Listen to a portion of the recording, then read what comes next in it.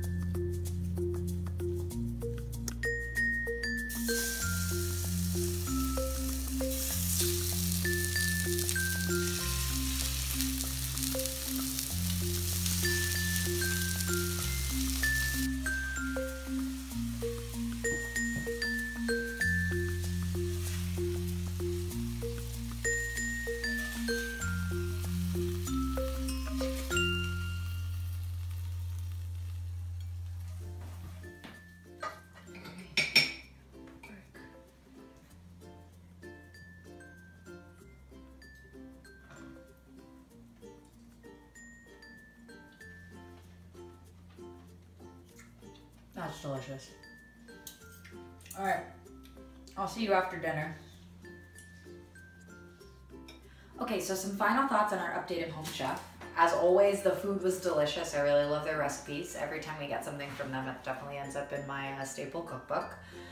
Some of the things they've updated, they got new packaging. So when your food comes, it comes in this handy little bag with a handle.